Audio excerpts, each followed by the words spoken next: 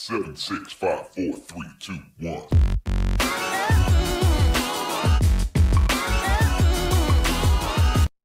Hey there guys, so I went to see Shang-Chi yesterday and honestly it was fucking awesome. I would be shocked if Internals or Spider-Man could top this, and No Way Home is my most anticipated film of the year, but it beats over Suicide Squad now as my favourite comic book film of the year so far. It takes everything of what we love from the MCU films and adds great martial arts like Crouching Tiger, Hidden Dragon level, gorgeous visuals and storytelling, and just fascinating mythology.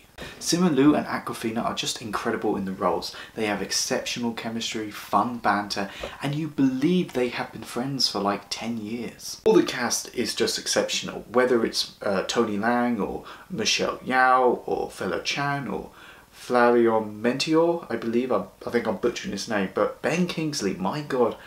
I wasn't expecting him, and I know, yes, he did play like the fake Mandarin, but like he is just great in this film. He does play a bigger role. I was expecting some kind of cameo or just a mention, but he's just hilarious.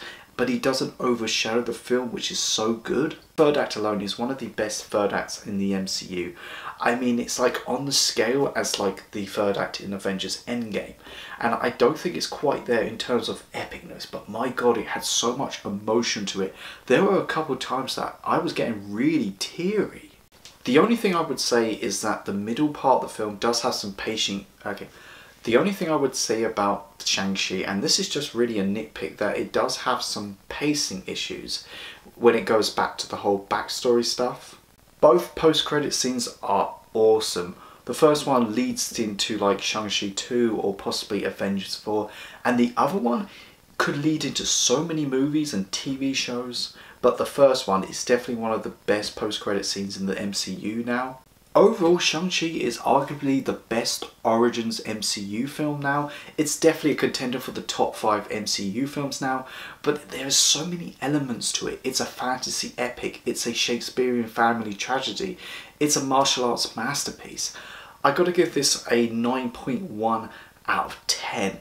It's arguably my favourite film of the year so far. Thank you so much for watching this video guys. Go like, share and subscribe. Let me know, what did you think of Shang-Chi and where would you rank it with the other MCU films now? Go check out my Facebook, my Twitter and my Instagram page. You guys are awesome. I've got your back.